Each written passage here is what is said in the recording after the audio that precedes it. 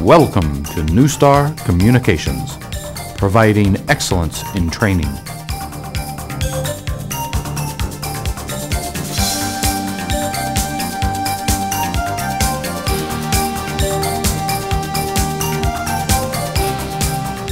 I'm Buck Ryan, Director of the School of Journalism and Telecommunications at the University of Kentucky. I'm also the creator of the Maestro Concept, a new approach to writing and editing that's changed the way newspapers operate here and abroad. I've traced the impact of the Maestro Concept to 48 states, Washington, D.C., and 9 foreign countries. I've seen newspapers seize the concept and be transformed, winning a record number of awards. I've also seen newspapers try the concept and go nowhere with it. Today I'd like to explain the concept, do a mock Maestro session with you, and offer you advice on how to be a winner with the Maestro Concept. The Maestro Concept story begins with a mugging. No, not me. Copy editors at newspapers introducing pagination were being mugged by the mismanagement of the implementation of new technology. The technology was radically different, but newsroom organization stayed essentially the same. I thought there had to be a better way to mesh human beings with the new technology to improve newspapers' quality. That way was the Maestro Concept. Now all I needed was a newspaper editor adventurous enough to try it. That editor was Dan Blum, and the year was 1991. 2 years later, I introduced a videotape and report to the American Society of Newspaper Editors telling the success story of the first paper to adopt the Maestro Concept. I'd like to show you that videotape now, then we can pick up the story from there.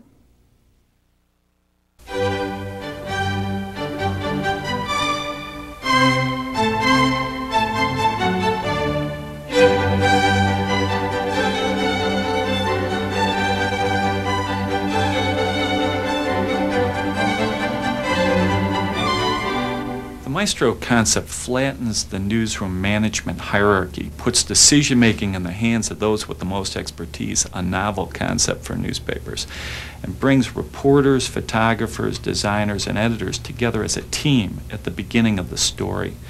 It replaces the traditional Henry Ford assembly line, piecemeal way of doing things with a project-based, teamwork-intensive approach.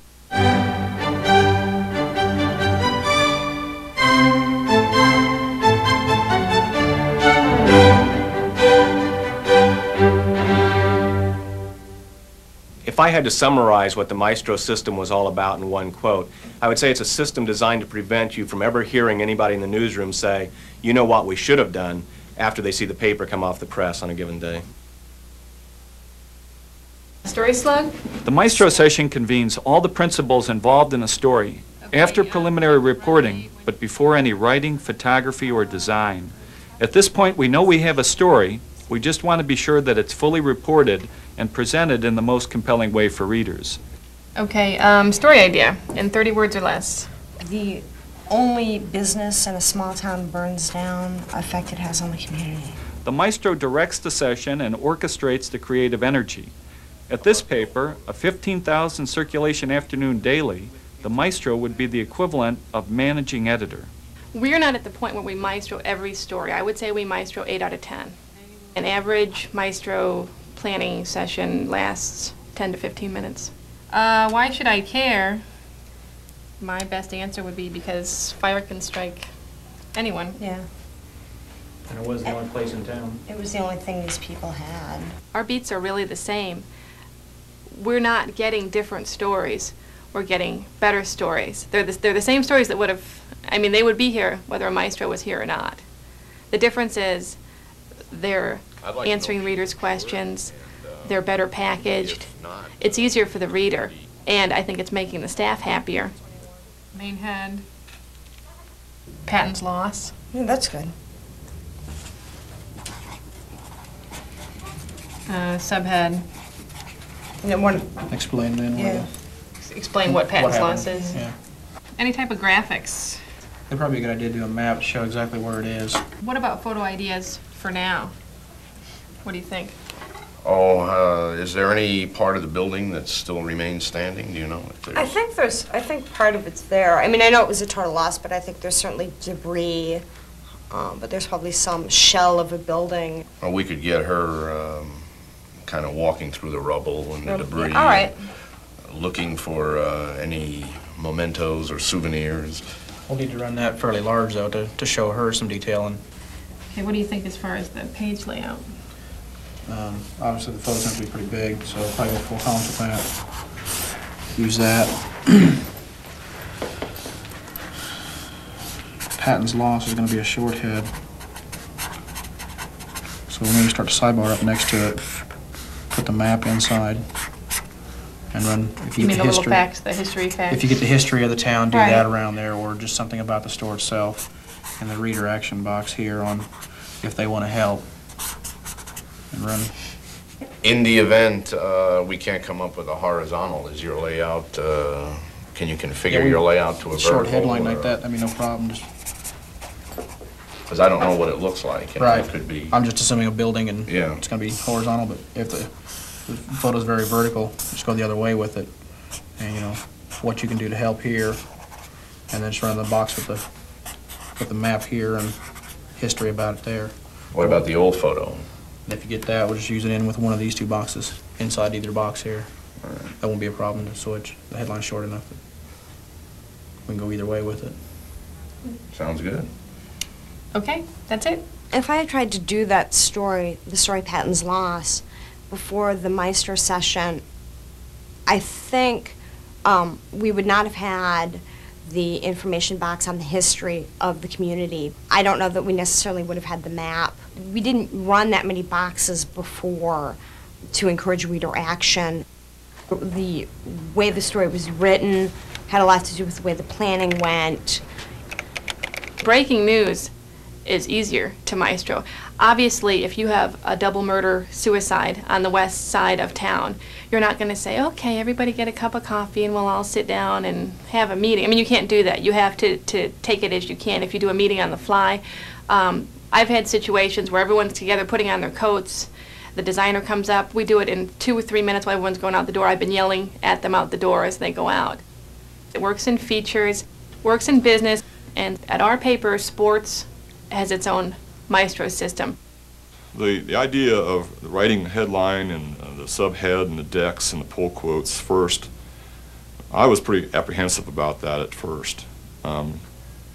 Being the traditional type of reporter that I was, I felt that, you know, how can you write a headline before you write a story? It just doesn't sound sensible. But once you start doing it that way, you realize how much more creative that you can be in the story itself. You're not forcing a story with the Maestro system. An analogy would be if someone comes in for a job interview. I know what questions I want to ask this person. I don't know what the answers they're going to give me, but I do know what questions I want to ask, and that's kind of how the planning system works. The Maestro project, along with the changes we made in the editorial department, have really not increased costs significantly, but we've been able to improve the quality of the product immensely. I think that's very important for publishers and other newspapers to know. I'm very encouraged by what I see here. Each time I come back to Logansport, it seems like they've moved the paper to another level of quality. In 1992, the first year of the Maestro Concept, every staff member and 2 former staff members won awards, either from the State AP or from the State Press Association. That's double what the paper had ever won before. I think the change that we have seen as staff and from my perspective that the Maestro process has brought to the paper is that we have more dramatic presentation, that the presentation is more relevant, and that we find that local stories of impact have pushed out a lot of the institutional reporting that we may have done in the past. The Maestro system lets you connect with readers in a more significant way, more directly, with more impact. The Ferris Tribune has seen a dramatic change in its format and in its physical presentation in the last 1 to 2 years. I think the way that the paper is laid out now, in boxes in different types of formation, makes it much easier for us to spot the news. I find that I am spending more time reading more stories in more different sections than I used to, because the coverage is simply broader and the application is to the community is made clearer. I think the Maestro system has definitely improved the accuracy of our headlines. if it's necessary to change the wording of a headline because of space constraints on the page, it's more easily done now with a suggested headline on top of the story than it would be if we were starting from scratch. My job changed mostly because of the fact that I now have some input into the planning process. Prior to going to the Maestro system, my job as page designer was basically to take what was handed to me and put it together on a page. I think there's less rewriting than there used to be because everyone knows what's expected. The planning process has helped me prioritize what I'm doing in a number of ways. I know when something is going to be the major piece, so I know to put the extra effort into it. And also, we always talk about when is the story going to run. I've worked at other newspapers, and there was always, you know, the photo assignment either up on the terminal or it was in your box in the morning or in your afternoon, and that was your input. You could go back and say, well, this is a dumb assignment to the photo editor, and if he didn't feel like hassling with the reporter or the city editor, then that was your assignment. And that, you could still come away with a good photo, but there was 4 or 5 more steps involved with going over to the reporter and saying, well, look, you know, I don't understand this. Could you rewrite this? Could you do this? How about this? Where this is all done at the beginning. And to me, that's by far, right now, the greatest benefit of it. I've been in the newspaper business for 27 years. I've been through a lot of different changes, and this is the most positive change, I think, that we've ever had at this paper. Any publication that has photos, headlines, captions, and text can apply the Maestro concept. Newsletters, weekly papers, daily papers, metro dailies, small weeklies, it doesn't matter. The 2 papers that have formally launched the Maestro concept are the Logansport paper and American Medical News. It's a weekly published by the American Medical Association. Several larger papers are seriously interested in using the concept either in one department or in the entire newsroom. They include the Oregonian, the Virginian Pilot, the Minneapolis Star-Tribune, the Milwaukee Journal, the Orange County Register, and the Raleigh News and Observer. Some smaller papers like the Albuquerque Tribune have experimented with special projects. We tried out the Maestro concept at the Albuquerque Tribune last summer. We developed our own dream team with reporters and photographers and page designers and artists from all throughout the newsroom, not just the sports staff, to try to present a new layer of coverage to the Summer Olympic Games. In Albuquerque, we thought the Maestro concept worked so well that it's become a model for how we handle a lot of other projects. And in fact, I've hired a new managing editor, and about his 3rd or 4th day on the job, he asked me for a job description, what he should do and how he should perform his daily role. And I just said, Neil, I want you to be the maestro of maestros at the Albuquerque Tribune. I think from the first time that I heard Buck Ryan talk about the Maestro system, that what I saw was a connection and perhaps the answer that we had been searching for some time, where we knew that there had to be an organizational system that would work better to connect with the readers, that would allow us to take advantage of the technology, and would allow better input and better work from staff members. I think that after working in the Maestro process for more than a year and a half, that it would be difficult, if not impossible, for me to go back to working in a traditional newsroom structure.